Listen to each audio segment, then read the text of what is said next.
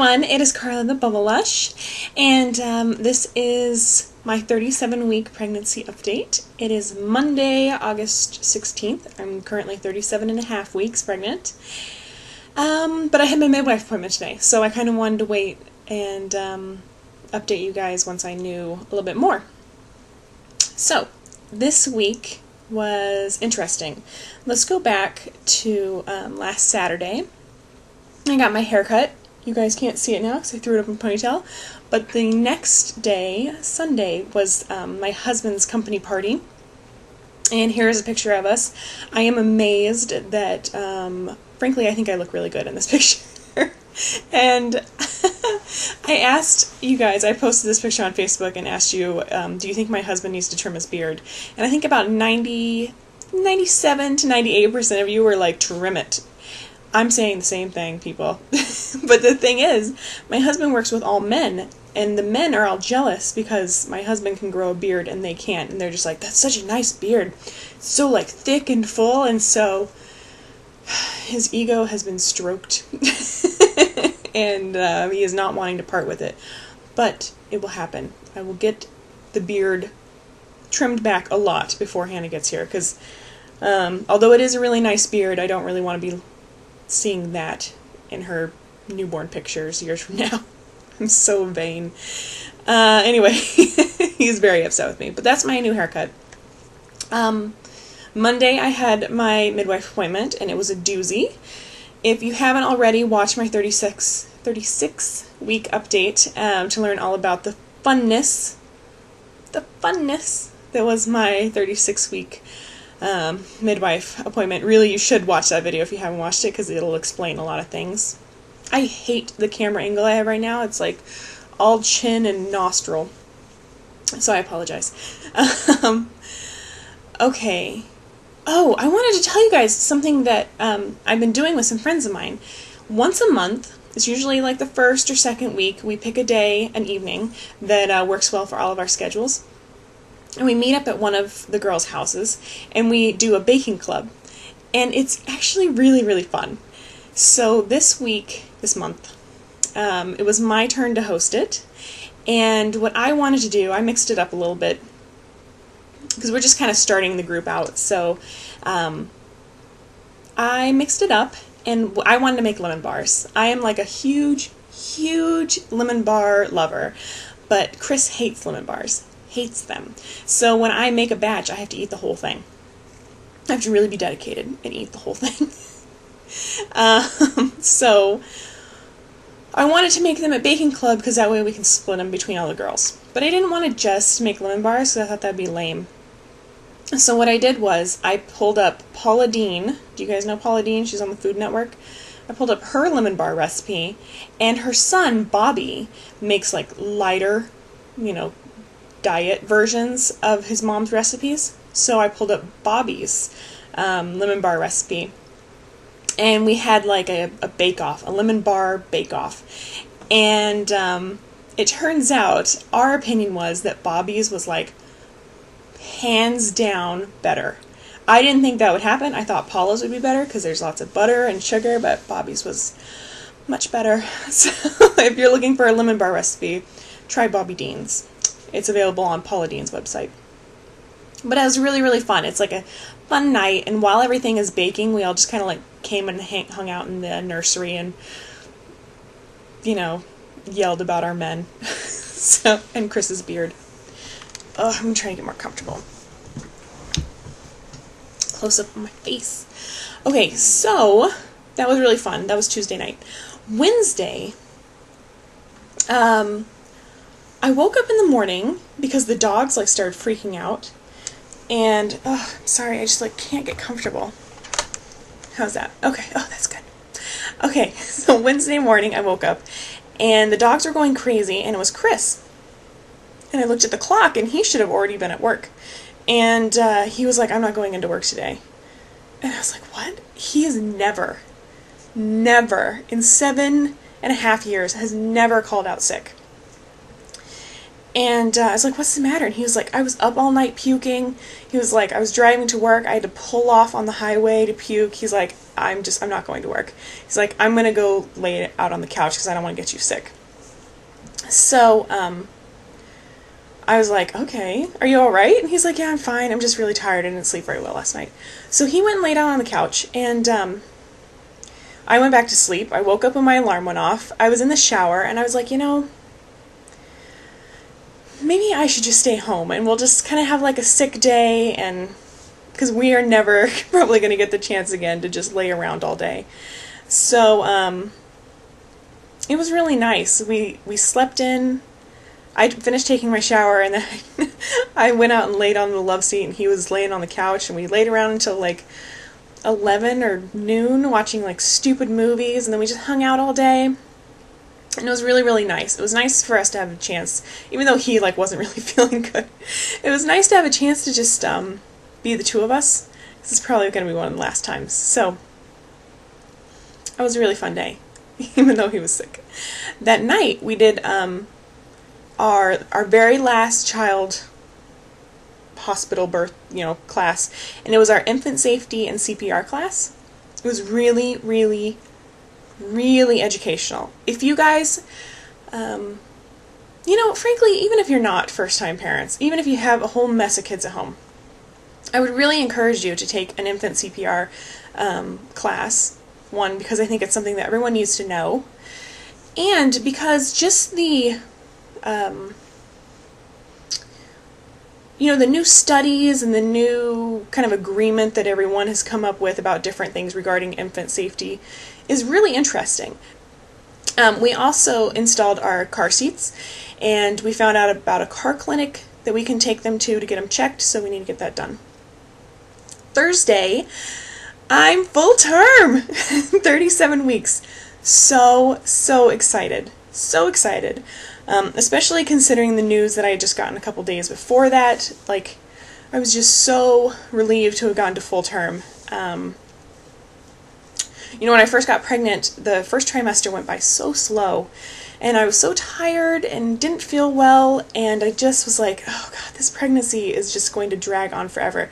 And it hasn't. In fact, it's gone by really, really fast, and I can't believe that it's almost over. Part of me doesn't want it to end because I love being pregnant.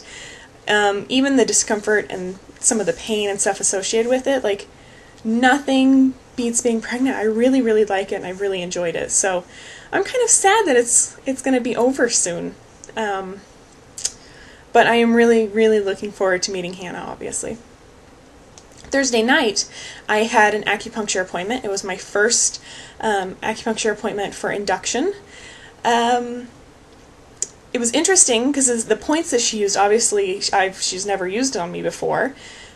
All during my fertility treatments, she was doing points to calm my uterus so that the baby could implant and everything. And now she's trying to like wake up my uterus, so they're completely different points. And, I didn't know how well it was going to work. And I asked her, in fact, not to stimulate the points a lot. Usually she puts the needle in and then she will kind of twist it back and forth, or she'll apply heat to it to really stimulate that point. I asked her not to because Chris was leaving the next day and going to be gone all weekend for a camping trip. And he's going to be like 3 hours away. So I was like, just, give me a little dose, don't really stimulate them. And by the time I paid my copay and was walking out the front door, I had serious like menstrual type cramps, and I haven't had really any activity going on for weeks. The last time I had Braxton Hicks contractions, I don't remember what video it was in, but I just remember I was wearing a striped dress and it had a purple cardigan. So whatever week that was like the last week that I had Braxton Hicks contractions.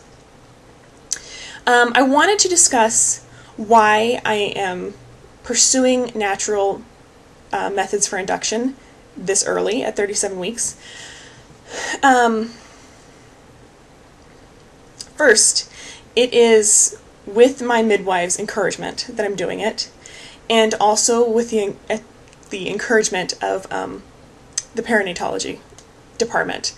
They want me to do whatever I can do to start getting my cervix to become more favorable, which means, start effacing, dilating, doing something, because the more favorable my cervix is, the more likely I will go into labor before 41 weeks. If I don't go into labor by 41 weeks, then they're going to look at induction.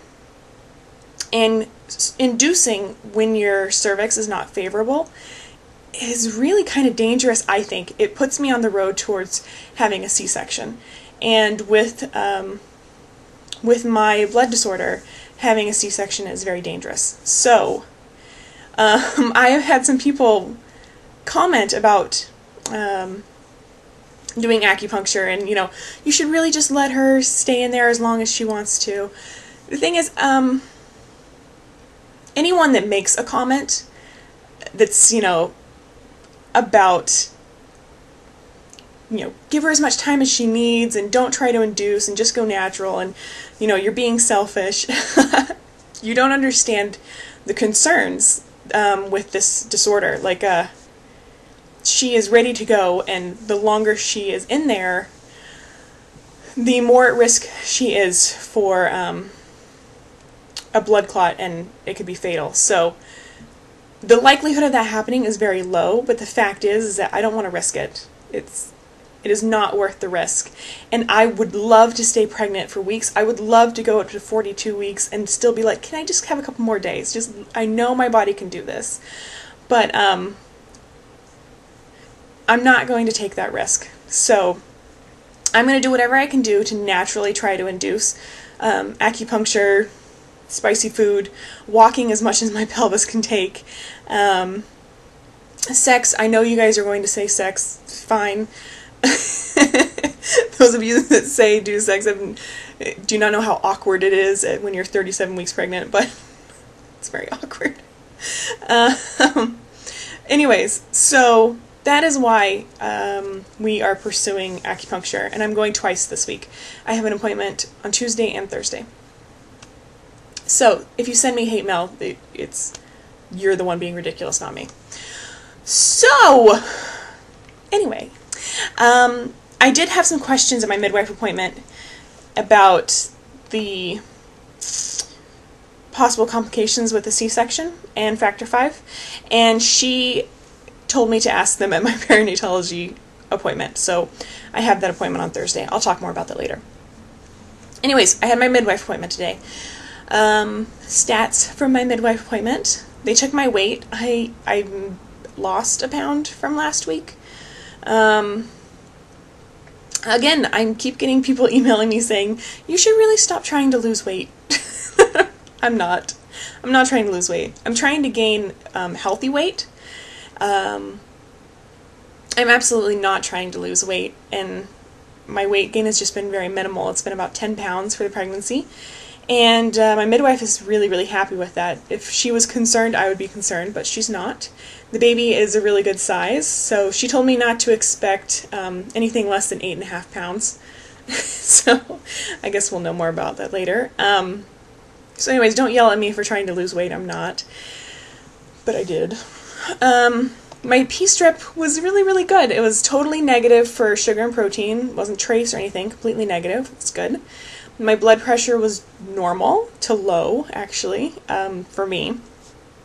My fundal height was measuring at 40 weeks, which I was kind of surprised about. I don't know what last week's was, but I know the appointment before that I was measuring right on. So I think it's kind of funny that my fundal height is measuring big, but like my weight gain hasn't been very much. Hi, Baronessa. What's up, Kitty Cat? Come here. Come on up. Yeah, I know. You don't really know what's going on. Come here. Meow. Can you guys hear her? She is a talker. You probably want to go outside, huh? Oh, good girl. Anyways, she showed me how to feel her head. So she oh, cat hair up the nose. Oh. She showed me how to feel her head, and that was pretty interesting. I turned in the paperwork for the cord blood donation, so that is all set. I signed my water birth release consent form, so that's all set. And, oh, and last week I had my blood draw done for blood draw? No, I had my swab. Remember I told you about that? That was not fun. I had my Group B strep test, and my results are I'm negative, so that's awesome. I don't have to, like rush to the hospital for antibiotics, but I still am going to have an IV, but that's because of the factor V. So, after my midwife appointment, I had a non-stress test, and it was my very first one. I knew that it wasn't going to be that big of a deal, but it was the length of time I was going to be there depended on how well Hannah cooperated. And judging by how uncooperative she's been at every ultrasound, I figured it was probably going to be a pain in the butt. And it was. So we started in a room that had kind of like a reclining chair. It wasn't like a lazy boy, but it was like a reclining hospital chair. And she put the sensors on, and right away she found the heartbeat. And we were doing really good. About 10 minutes into it, we were watching Spider-Man. They have a TV, so it wasn't boring at all. 10 minutes into it, Hannah moved all over the place, and they lost the heartbeat. So they tried to reposition it, and about 5 minutes after that, they lost the heartbeat again. So they tried to reposition, and she was in such a weird... She was laying really strange, and they couldn't find the heartbeat. So they were like, we know she's in there because we can hear her kicking non-stop. But we need to get her heartbeat. So they're like, come with us and you're going to lay on the table. So they laid me on the table, and they brought in an ultrasound. And it turns out she was facing up, so they were trying to listen to her heartbeat through her chest instead of through her back. It's much easier to hear the heartbeat through the back. So they had me roll over onto my side, and the position that the sensor had to be in was like really precarious. So Chris ended up having to come over and hold it on my stomach to apply the correct pressure for the whole 20 minutes. It was just ridiculous. So it took us about an hour. Wasn't a big deal. I didn't have any contractions. There was barely even a blip on that sensor, because you have a sensor for the baby's heartbeat and a sensor for contractions. And contractions was like, there was nothing going on, which is fine, whatever. I would have been shocked if it had registered anything. You would think I would feel that. But it was interesting because on the strip, her heartbeat was on the top, contractions were on the bottom, and kind of in the middle, every time she moved, there was a black dot. And probably 15 out of the 20 minutes of the strip was just almost a solid black line. She was moving the whole time. And so the nurses had very little patience for her. They called her a troublemaker, and she is. She's a total diva. But at least she's letting us know what her personality is going to be like. So, anyway, the non-stress test wasn't a big deal. They think she's fine. Of course she's fine. She's great. I have a growth scan scheduled for Thursday, just to make sure. Factor V has some issues with intrauterine growth restriction. I don't think that's an issue for us, but they want to make sure. And then that's followed up with an appointment with the perinatologist. So I might do a mini update on Thursday. It depends on how the appointment goes.